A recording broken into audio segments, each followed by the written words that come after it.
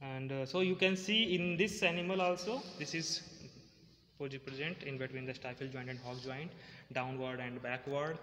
And patella bone, you can see it is not triangular, this is quadrilateral in case of horse. Then differentiating feature about the tibia fibula in case of horse is the tibia and fibula. Fibula is aborted long bone in case of horse, but it is rudimentary in case of ox. Fibula is aborted long bone in case of horse, but it is rudimentary. It is rudimentary in case of ox. Next difference is, this is the tuberosity, tibial tuberosity. In case of horse, tibial tuberosity is grooved. You can see here, this is grooved.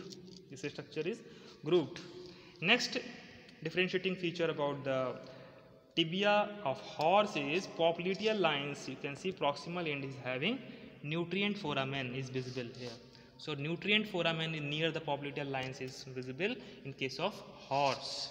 Next thing, distal end. On the distal end, few differences are there. So difference is, in case of horse, you can see obliquely present grooves. These grooves are oblique, not straight. But in case of ox, they are straight. Here they are oblique. Next difference is, in case of horse, lateral malleolus are fused.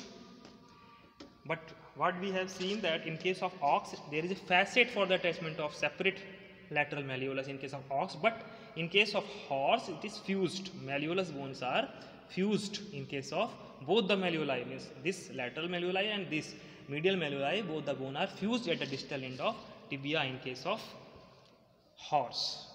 So these are the differentiating features. Okay.